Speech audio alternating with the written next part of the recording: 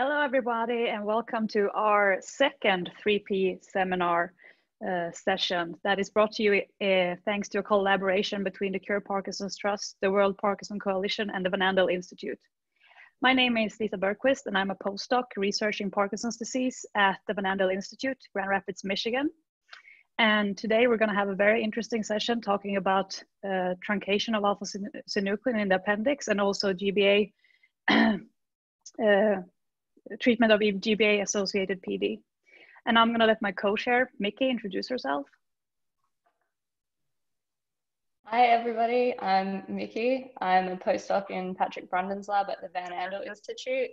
I'm coming to you from Australia, and where I'm currently self-isolating, day 12 of 14, so almost there.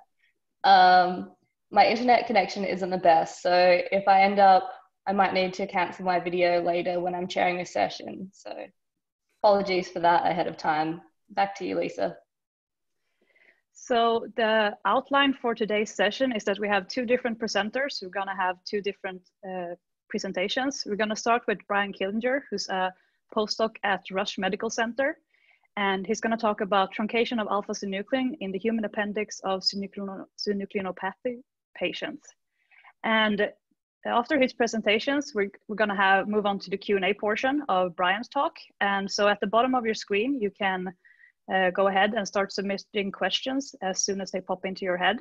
And after that, I'm going to hand it over to Mickey, who's going to introduce our next speaker, Konstantin Senkevich, and his topic. And we're going to have a Q&A for that presentation at the end as well. So I'm just going to hand it over to Bryan now and let him start. Okay, thank you. Let me just share the screen.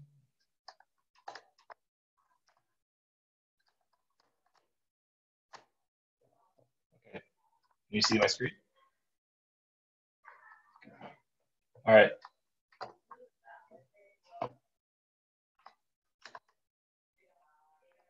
Hello, my name is Bryan Killinger, and as I said, I am a postdoc at Rush University. I work in the laboratory of Jeff Cordover, and before I went to Rush, I was at the Andel Institute and working on a project mostly centered around the role of the human appendix in Parkinson's disease. And so I'm going to talk mostly about that project today, specifically some work we're doing with mass spec to look at different forms of alpha-synuclein in the appendix. And that is my main interest, is alpha-synuclein, its biology, and how it's involved with the initiation of disease. So one question is, why study the appendix in Parkinson's disease or synucleinopathy?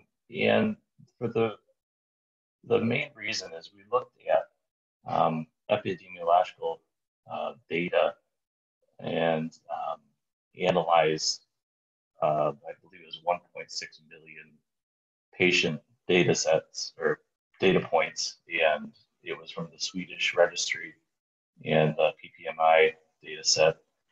And what we found was that appendectomy, especially when it occurred years before any symptoms of Parkinson's disease, was associated with a delayed onset of the disease, suggesting that in fact, appendectomy had some protective effect and that it was contributing to disease in a deleterious way.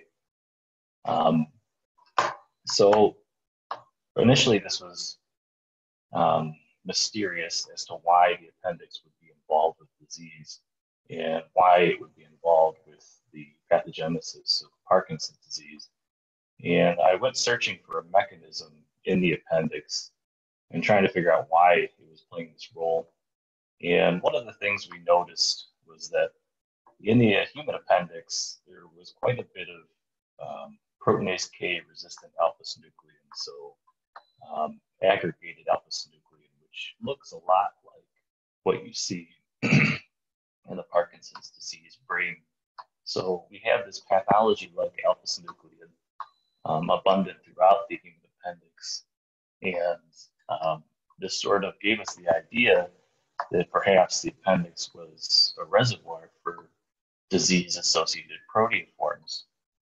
And so we also noticed that in the appendix, when we isolated alpha-synuclein or immunopurified it from the tissue, that there was quite a bit of truncated alpha-synuclein in the appendix. And truncated alpha-synuclein historically has been associated with Lewy bodies and Lewy pathology, specifically C-term truncation.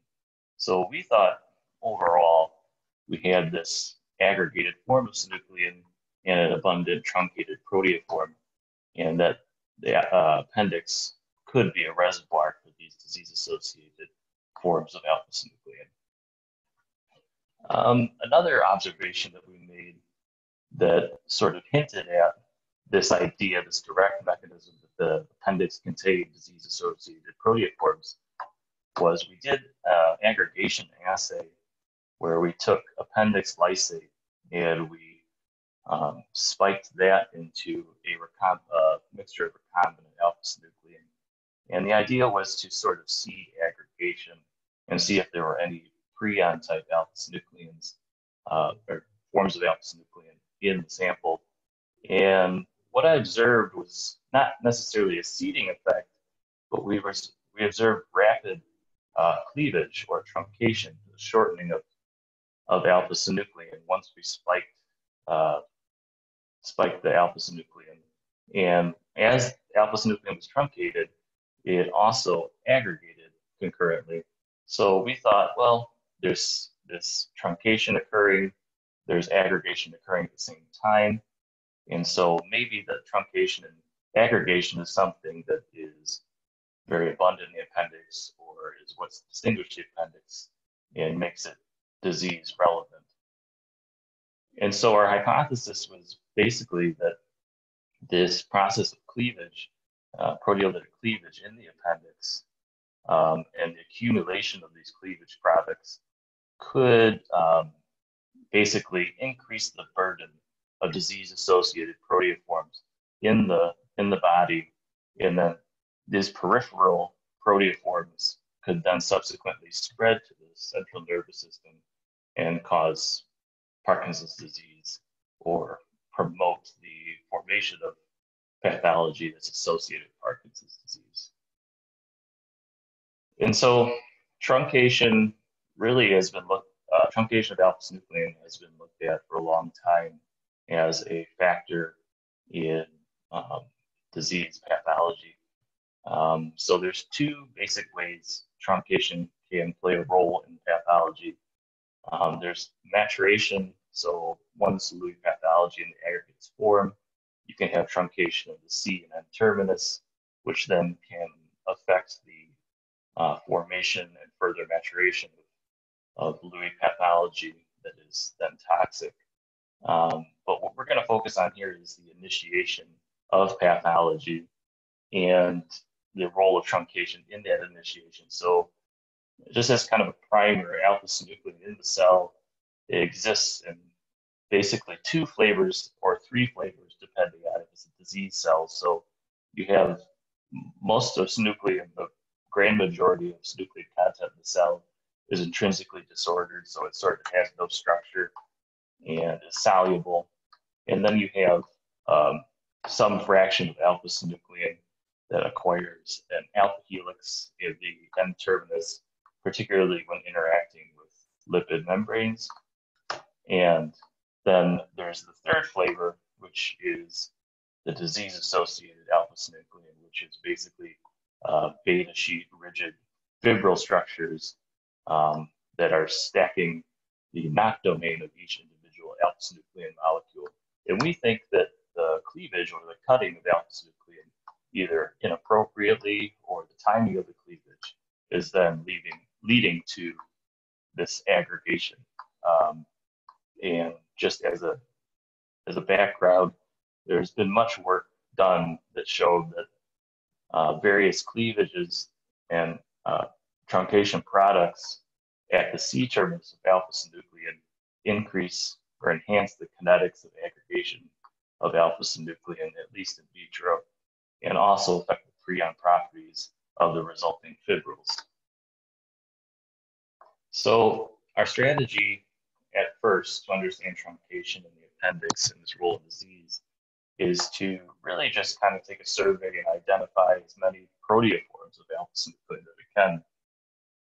And to do this, we took tissues, appendix tissue, and substantia nigra tissue from both controls and patients with Parkinson's disease or Lewy body dementia. And we then immunopurified alpha-synuclein from these samples and then analyzed all the alpha-synuclein proteoforms in that sample by a method called top-down mass spectrometry. And so this varies from normal mass spec in that there is no enzymatic, you do not treat the samples with enzyme before you analyze. And the benefit of this is that you can actually measure intact proteoforms, so the whole protein, and you can tell specific cleavage sites and very specifically which proteoforms are in the sample. So it's a very powerful technique if you're looking for truncation or cleavage products in your sample. And doing this so far, what we found is there's a huge diversity of proteoforms in the appendix and the brain. We've identified 99 proteoforms to date, and it's actually closer to, I believe, 66 proteoforms if you don't count methionine and oxidation products. So with all these proteoforms, there's a huge diversity that we're seeing that we didn't know existed before. And we do see quite a few more proteoforms or diversity of proteoforms in the appendix than we do in the substantia nigra. And so the proteoforms we identified in the appendix and the brain do appear to coincide somewhat. In other words, the proteoforms that are abundant in the appendix are also abundant in the brain. So there's some method to the madness, and this is probably part of the normal life cycle of alpha-synuclein in many of these truncation products. And but we're looking for really disease-specific proteoforms as an overall goal. And we think we found some. So here is some of the analysis, the initial analysis we did with our data set, looking at proteoforms in both the appendix and substantia nigra and in control and disease tissue.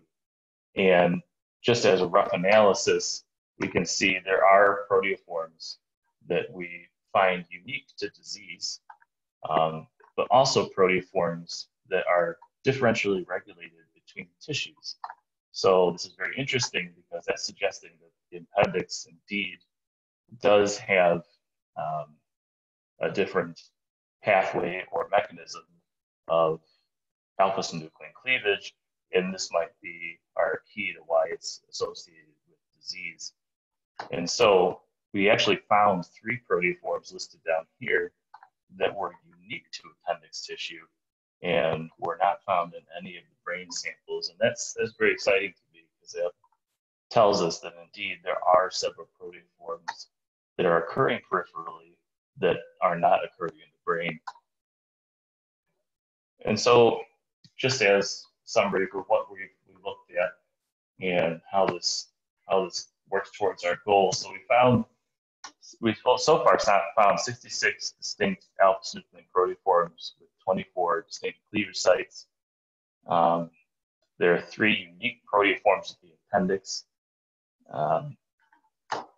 I think that this is sort of a detailed look at alpha-synuclein turnover in these tissues, which is wholly unique. We can kind of start to understand how this protein is processed in human tissue.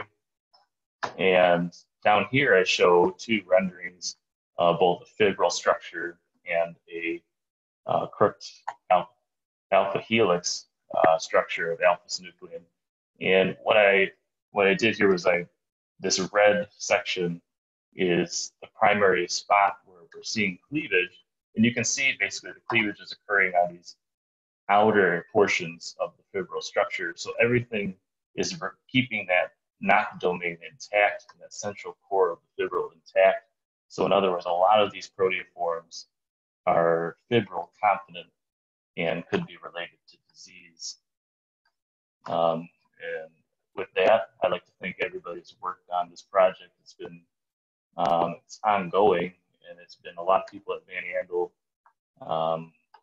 Jeff, we've written a grant to hopefully continue this work in my current lab. But yeah, if there's any questions, comments, concerns. Thank you, Bryan, for that very interesting presentation. So now we're moving into the Q&A portion of Bryan's talk. Can you hear me, Bryan? Yeah, now it's working. Ah, excellent, excellent. Well, we make it work. That's how you do it when everything's going live. So let's just jump into some of the questions. So we have one here from Amir. He's kind of asking what came first, the hen or the egg question. So many studies suggest that aggregates undergo proteolytic digestion, which would propose that truncation is secondary following aggregation. Is there any evidence that support that truncation occurs prior to aggregation as a causative? So the most convincing evidence would be the work done with C-terminal truncations that show at least up until a point, till about amino acid 120 of synuclein. If you truncate that, you can enhance the aggregation kinetics, so the protein will aggregate more rapidly. I say to a point because if you start to cut off too much of the protein and get towards the NOC domain, you actually abolish aggregation. So there seems to be a sweet spot that you might enhance the aggregation kinetics. And so our thinking is that if that were to occur, and you would have either too much truncation or inappropriate truncation at the wrong site, you might have truncation products that are going to aggregate very rapidly and overwhelm the cell. Okay. So do you see most of these truncated versions of alpha-synuclein as part of aggregates, or are they soluble? So, yeah, what we did in this study is actually different than what's been done in the past. In the past, people have looked at both the soluble fraction of synuclein, which is going to be basically the non-disease synuclein, and then they looked at insoluble synuclein, so synuclein that's already been trafficked or is sequestered to inclusions. So we're looking at that soluble fraction. So this should be sort of normal synuclein. So we're trying to figure out if the pattern of truncation can be associated with pathology and with disease. Like I said, we're sort of conceptually on the other end with this data set. So we actually don't know which proteoforms directly might be involved with the pathology or the pathology like synuclein in the appendix. So we're sort of looking upstream of that, really because my interest is in what's initiating the process and not necessarily the proteoforms that are sequestered to the Lewy pathology. Okay, so do you think that the truncated alpha-synuclein forms are less likely to be degraded? So not exactly. I mean, most of these truncated proteoforms are probably a result of normal turnover and normal degradation within the cell. So conceivably, if the protein were truncated inappropriately, I would more think that it would affect downstream functions such as lipid binding, or again, exposing that NOC domain so that the protein will aggregate more quickly. But I don't think we have any direct evidence to show that a specific truncated proteoform would sort of stop the process of removing alpha-synuclein from the cell. Okay, so you're talking about truncated alpha-synuclein in the appendix. Have you guys, or do you know of any other studies that have looked at truncated alpha-synuclein in the substantia nigra of patients or in mouse models? Yeah, so there was, I mean, the other study that is basically took the approach that we are taking, with the exception that they looked at the insoluble pathological synuclein. There was a paper, I think it's in 2016, and they did the same sort of approach we're doing and described many of the proteoforms that we're seeing here.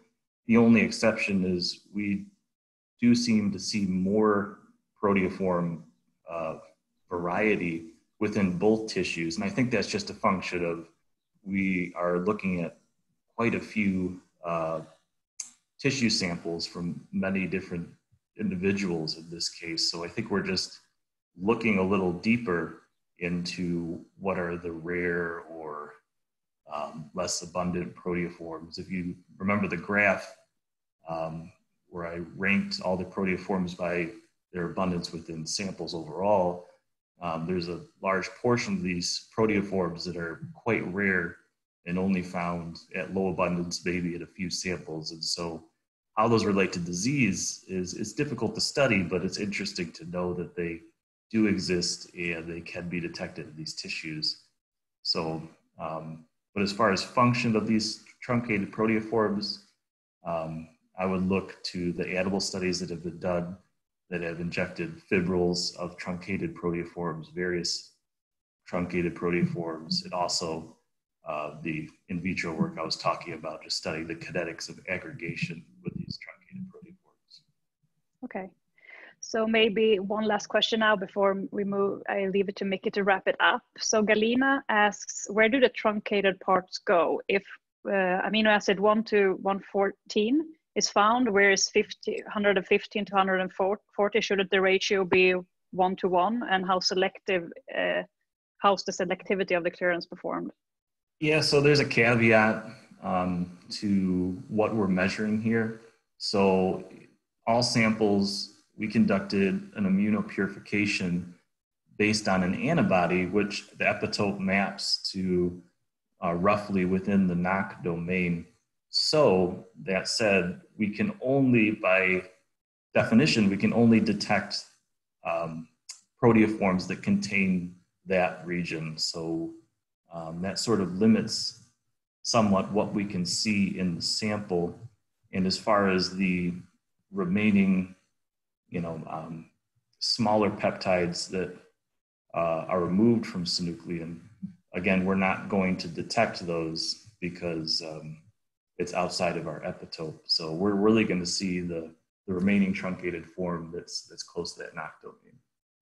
Thank you so much, Bryan, for answering these questions, and thank you for sticking it out, everybody who's listening to us, trying to figure out all of these technical issues. On to you, Mickey, now. Thank you, guys.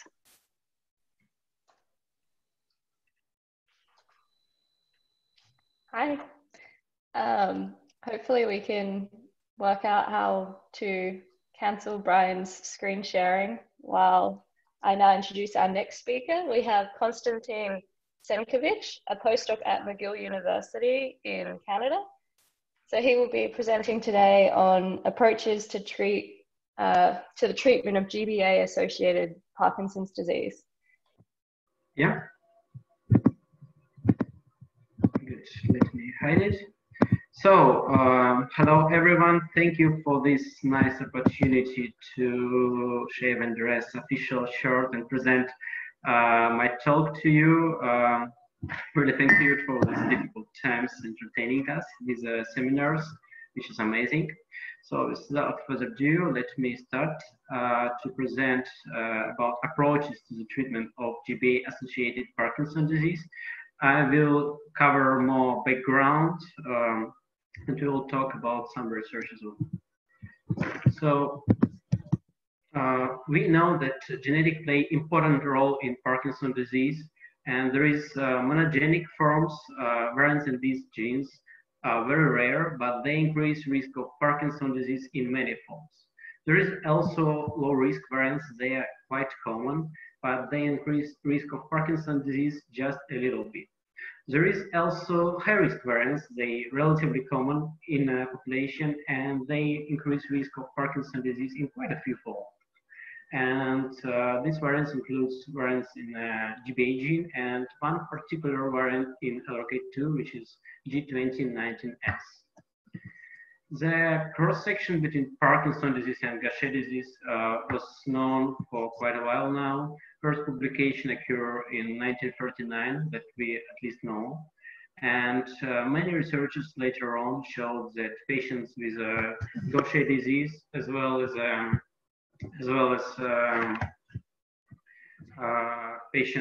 relatives of patients with Gaucher disease, develop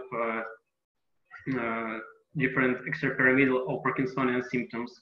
Later on, big study was conducted, big multi-center studies that showed that the risk of development of Parkinson's disease in carriers of GBA increased 6 to 8 times, although it depends on the population. What happens in Gaucher disease? GBA encodes enzyme, glucocerebrosidase. It's a lysosomal enzyme. And due to mutations in GBA, this enzyme activity reduced. And due to the reduction of activity, it's not able to break down substrates. Because in this case, it's glucocerebrosidase. And this substrate is accumulating, and also lysoform of these substrates is accumulating glucosylsphingosine. It's interesting that in Gaucher disease, we can treat Gaucher disease by enzyme replacement therapy or by substrate reduction. So by enzyme replacement therapy, we just inject a recombinant enzyme to the patients. And by substrate reduction therapy, we block synthesis of glucosylcerebroside by blocking glucosylceramide synthase. Unfortunately, this treatment is not available for Parkinson's disease patients since recombinant GCase is not crossing the blood-brain barrier, and no treatment for Gaucher disease substrate reduction therapy, miglustat, was not effective in the neuropathic form of Gaucher disease. There is a number of theories in Parkinson's disease, in GBA-associated Parkinson's disease, although how it's occurred. So one of the theories changes in lysosomal membrane properties could cause development of GBA-PD. Other theory is that neuroinflammation play a role in GBA-associated Parkinson's disease. There were some studies that showed elevated cytokine level in blood of patients with GBA-PD. Also, it's possible that mitophagy play a role in GBA-PD, and that misfolded GBA retained in the plasmic reticulum at some extent. Also, it's possible that all these theories are true in some extent. Most reliable and most proved theory, it's a positive feedback loop between GBA and alpha-synuclein. That means that due to reduction of activity of GCase, there is elevation of alpha-synuclein. It could be due to few possible mechanisms by direct interaction between GCase and alpha-synuclein, also by direct interaction of substrates, glucosylcerebroside and glucosylsphingosine with alpha-synuclein, and elevation of alpha-synuclein causing aggregation or causing reduction of activity GCase. So I also have to mention that patients with GBA-associated Parkinson's disease have less favorable course of disease compared to genetically undetermined Parkinson's disease patients. They have higher risk of development of non-motor symptoms, including anxiety, depression, cognitive impairment, some autonomic dysfunction, and also earlier age at onset compared to patients sporadic or genetically undetermined Parkinson's disease patients. What do we know about biochemistry that's going on in patients with GBA-PD? We know that activity indeed reduced in carriers, in heterozygous carriers of GBA with Parkinson's disease patients. Surprisingly, we also know that GCase is reduced in activity, at least in some subpopulation of sporadic or genetically undetermined PD patients. We also know that GCase activity reduced in the brains of paralytic Parkinson's disease patients. We also have some knowledge about substrate concentration in blood of Parkinson's disease patients with GBA variants. We know that substrate is a little bit increased in the blood of PD patients, although not that significantly. And we didn't see any substrate accumulation in the brains of GBA PD patients. So maybe the residual activity of GCase is enough to break down glucocerebrosidase for it not to accumulate in the brains of GBA PD patients. What could we do? We can apply a few strategies. We can, with gene therapy and molecular chaperones, we can increase activity of GCase, and also we can block glucocerebrosidase synthase with a substrate reduction therapy. Few words how it can be done. It's just an example of how chaperone works. So chaperone GBA mutations may interrupt post-translation folding and prevent transportation of enzyme to the lysosome, as you can see here. So chaperones bind to the enzyme and facilitating transportation to the lysosome, and acidic lysosome elude it from chaperone, restoring normal catalysis and lysosomal function. There is few clinical trials now ongoing, and first clinical trials have been published.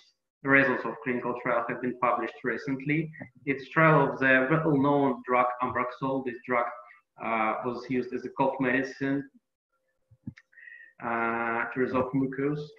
And this open-label clinical trial of 17 patients with Parkinson's disease, with GBA and without GBA variant, without controls and without placebo. So they actually met endpoints that they stated. Ambrexol crossed blood-brain barrier with target binding. They showed that it's increased GBA protein levels and cerebral fluid alpha-synuclein levels. Also, they show some peculiar findings that it decreased GCase activity, which they explained that it's decreased due to the increase of activity inside of cells and decrease in CSF. There is few other clinical trials now ongoing. One is the Ambrexol in Parkinson's disease dementia.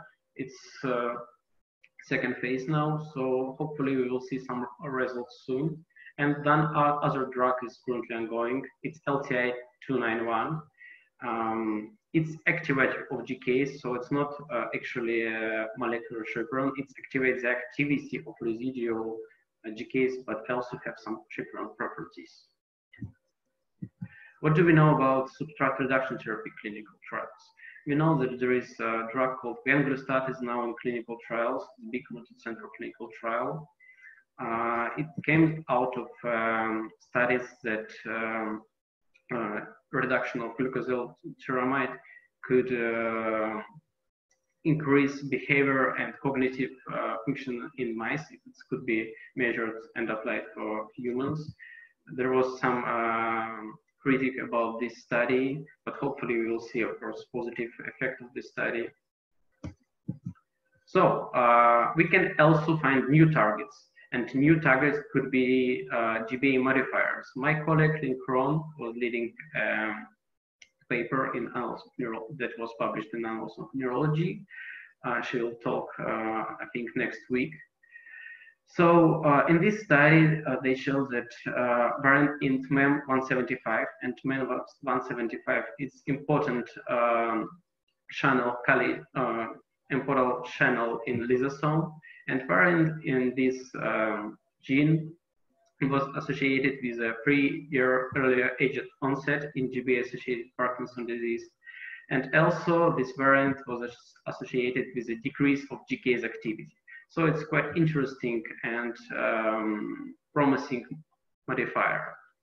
I think about this gene, we will hear more on Thursday on the session of about membranes of lysosome. Also, there is one more promising target. It's gene encodes cathepsin B. It's shown to significantly affect penetrance of GBA-associated Parkinson disease. Also, we know that there is some interaction between GCase and LRK2. Patients with GBA-associated Parkinson disease, as I said, have more severe phenotype. On the contrary, carriers of LRK2 variants resemble milder phenotype. So it's been shown that carriers of mutation in both genes LRK2 and GBA have milder phenotype compared to patients with only GBA-associated Parkinson disease. So it's been speculated that LRK could have some protective effect on GBA. Recently, Esselstyn and colleagues showed reduced activity of GCase in dopaminergic neurons derived from patients with LRK2 variants. Moreover, in the same study, they showed that correction of LRK2 variants in dopaminergic neurons resulted in the normalization of GCase activity. So here we see two contradictions. From a clinical standpoint, LRK is protective for GBA, and from other standpoint, in dopaminergic neurons, it works other way. Depending on how it works, we can project it to clinical trials for LRK, because there is now drug that decrease activity of LRK2 kinase, the decreased activity of this kinase. And if it's as it showed in dopaminergic neurons, we can use it in a patient with a GBA-PD to decrease activity of the GBA-PD. But if it's not the case. So we decided to study the interaction between LRK2 and its effect on the activity. We had sequencing of LRK2 and GBA variants and measurement of GCase activity, and with linear regression models, this studies the interaction. So we found some variants that affect activity significantly. All these variants positively affect activity. So all these variants increase activity of GCase. Surprisingly, we found that protective haplotype variants from protective haplotype substantially but still significantly increase activity of GCase.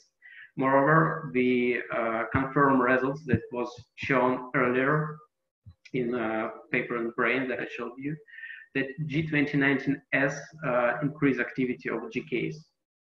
And this is a deleterious variant. Also, a variant that is not associated with Parkinson disease and it's not protective in our cohort, M1646T, is really significantly associated with the increased activity of GCase. So this variant is a bit surprising because it's not associated with PD in our cohort. It was associated with Parkinson disease in other cohorts, in some cohorts. So it would be really interesting to do functional study on the protective haplotype and this variant specifically. It is also interesting to mention that protective haplotype is work on the same pattern as the deleterious variant in G2019S. So it's increased activity. We separated PD and controls, and we showed that in a protective haplotype, increased activity in controls more significantly, more higher, which is as it should be. So we can speculate on a few questions here that, as was shown by Esselstyn and colleagues, that it's not direct interaction and probably other proteins or other enzymes play a role in the interaction in between. They showed that RAP10 is playing important role in the modification of GCase activity. That it could be the case, and also could be the case that it's different in the central nervous system and the periphery. And we can see different results in CSF, for example. We need to study it further. Hopefully, after shutdown is over, we will be able to do some functional studies. Of course, there is other genes in lysosomal pathway, and my main project that hopefully we will be able to conduct in the near future after shutdown is over, is to study the role of all the different lysosomal genes and genes involved in a GBA pathway to the risk of Parkinson's disease. It's funding of our lab, and thanks for people in my lab and head of our lab, Zip Gunner. If any questions, I would be happy to answer.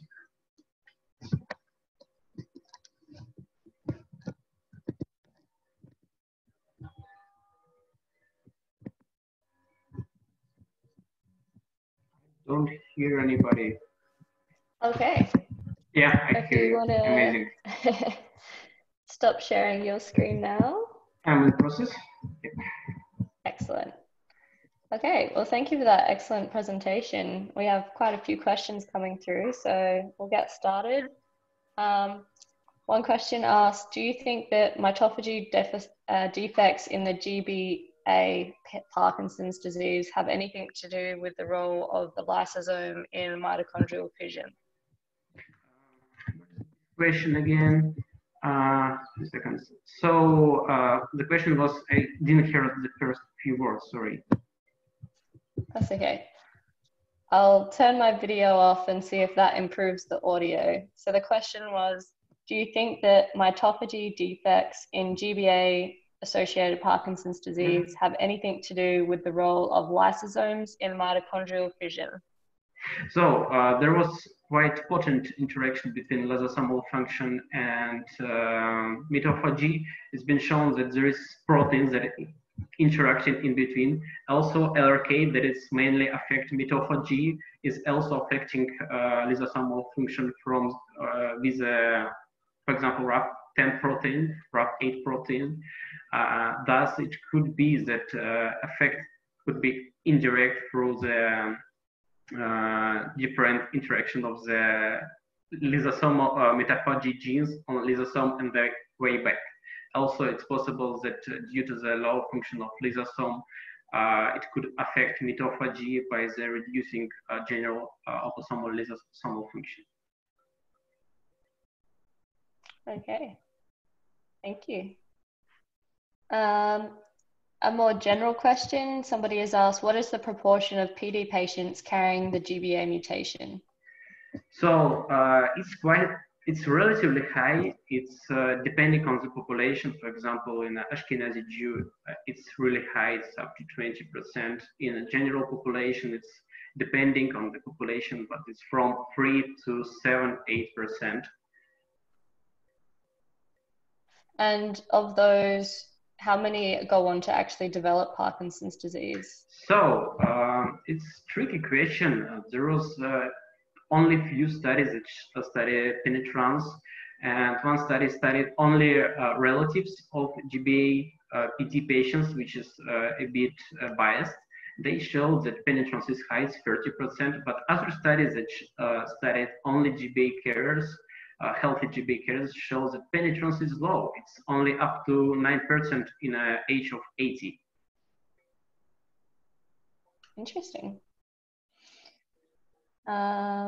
Another question. So from Patrick Brundon, he said, last week we heard about the urogenital tract and MSA, where GBA might be a genetic risk factor.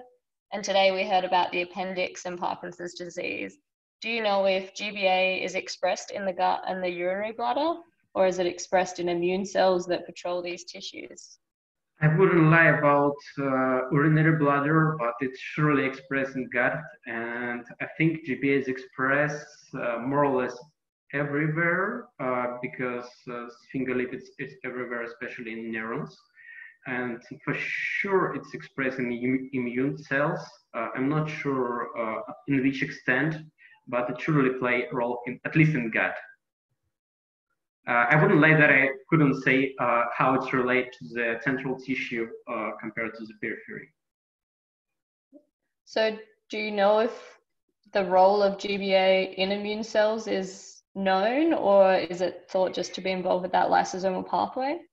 Actually, there is a few studies now, I think, going to study the role of GBA in astrocytes, but it's still not published. I think there is, of course, a role in an immune system, because it should be expressed everywhere where is a membrane, because glucose single lipids play important role in the membrane, so it should be expressed everywhere. If I think you just answered this question as well, that what cellular sources of GBA in the brain, is it in only neuronal cells or all cell types? So I'm guessing that's what you were just saying, it is expressed in the brain in all cells? At some extent, yes. Excellent. Michael Henderson has asked where the GCAs or GCase activity measurements performed in the blood. So it's measured by a few ways. It's measured in dry blood spot mainly by mass spectrometry method. It's also measured in blood in leukocytes with fluorescent measures. It's been speculated if mass spectrometry is more sensitive because it's not rely on the fluorescent marker. But yes, it's measured. And it's actually the measurement of GCase in blood is one of the biomarkers for Gaucher disease. It's actively performing procedure worldwide. Okay, so it's quite an established technique if it's used in Gaucher's disease? It is, yes.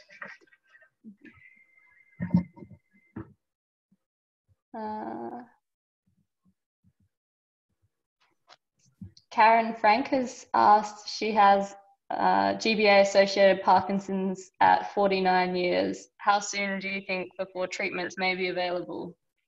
As you know, with clinical trials, it's really slow. There is some promise for Ambrexol, that is because it's finished second phase, but still it's difficult to give some hope because we haven't seen clinical effect, and maybe have some modifying effect on clinical symptoms. It wouldn't be a cure. So it could be one of the, probably all the patients still would need modification of different treatments, including new treatments that may occur in the near future. So along those lines, what do you think the most promising target is to treat GBA-associated PD?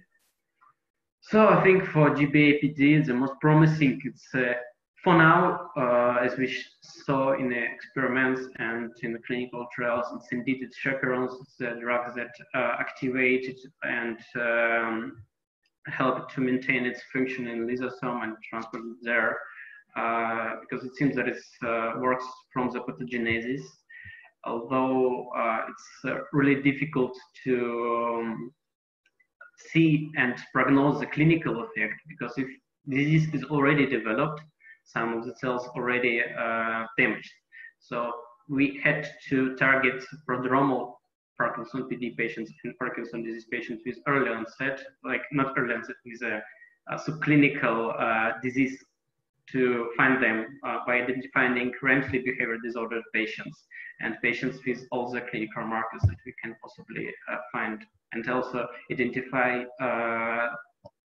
healthy carriers and try to predict if they could develop disease or not. Okay, we have a question here from Sarah. Is Gaucher's disease fatal, and what makes the same mutation cause one disease or the other? So what causes it to develop? Yeah, thank you. I didn't make it clear, I think, until. So Gaucher disease is a disease that developed due to homozygous. That means that mutation in both alleles, or compound heterozygous mutation in GBA. In Parkinson disease, heterozygous mutations that decrease activity slightly, but not in full extent, increase risk of Parkinson disease. Also, patients with Gaucher disease have increased risk of Parkinson disease at the same extent. It's not fatal. There is 3 types of Gaucher disease. One of them is the common type, and it's treatable by person just live normal life and they receive recombinant GCase or substrate reduction therapy for all their life, and it's quite good maintained. Yeah, so it's not fatal. There is some variants that lead to fatal Gaucher disease, neonatal death, and other variants can lead to neuropathic severe neuropathic form of Gaucher disease with the involvement of central nervous system and neurological symptoms. And unfortunately, neurological symptoms is not treatable up to date. So there is also hope for Gaucher disease patients that for these therapies that can cross blood-brain barrier, that they can treatable, these neuropathic forms can be treatable. Thank you. One question from Carl. Any interaction between SCARB2 and LIMP2 and GBA and GCase, or any genetic one? So yeah, it's indeed interaction because LIMP2 is a transporter of GCase. It helps to facilitate safe transport of GCase from AR to lysosome. Although LIMP2 variants have been associated with Parkinson disease, but it was not associated with a modification of GCase. Or maybe it's rare variants that we can spot with the current cohorts. So we need to increase cohort to see the more power. So also, how specific do you think the link is between TMEM175 and GBA? Would other lysosomal proteins not involved in Parkinson's disease also affect GCase? So the link between TMEM and GBA, you delete the question, I haven't seen the second part. So the link between TMEM and GBA could be not direct. It could be due to the change of the lysosomal milieu, the acidity of lysosome, and also it could be the change of the membrane itself. But the effect is quite potent. TMEM is playing important role in lysosome itself. So it affect all the, it should affect all the lysosomal properties. And second part of the question, sorry, I missed it. Let me see. Sorry, now I need to find the question.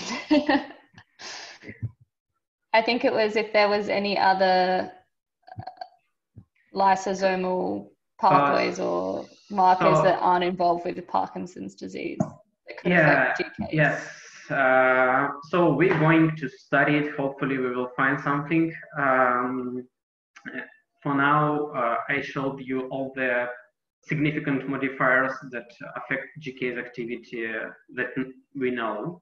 But it's, as it was shown in a paper by Lin, that current variants explain only around 25% of change in activity of GCase. We still don't know why it's changing in some patients, and we don't see any GBA variants or any other variants. So hopefully we will be able to establish it in the next few years. Sounds good.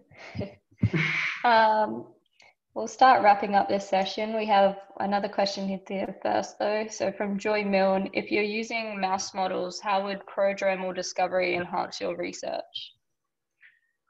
We don't use mouse models.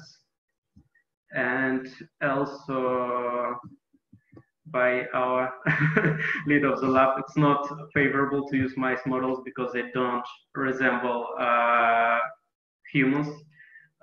With our collaborators, we use dopaminergic neurons and hope we will use 3D midbrain organoids, which would be resemble more human being, but still not at full extent, are from full extent. Okay. So we'll do one final question from Taran. What is the effect of physiological molecular chaperones towards GBA activity, e.g. heat shock proteins, etc.? What is the physiological molecular? Wait a bit. So physiological, okay. So there is few known studies that head shock protein 70 or 90 and granulin combined playing role into the transport of GCase inside of lysosome. It hasn't been studied, but there is one drug. It's called arimoclomol. It actually increased activity of hedgehog proteins, and it's been shown that this drug can be used, if I'm not mistaken, in Niemann-Pick type C, and also it's been studied in the use of Gaucher disease. And this drug works through the chaperones by activating transport GCase. Hopefully I'm not mistaken. Okay, excellent. Thank you for answering so many questions for us. I just want to thank everybody for listening in today, and thank our two speakers. I know I definitely learned something new today. Thanks, everybody. Just wanted to also say this Thursday's session on the 9th of April at the same time, we'll have 3 speakers who will be presenting under the theme of membrane trafficking in Parkinson's disease. So if this is a topic that interests you, or you know of someone that would be interested in this, please register or spread the word for the Thursday session.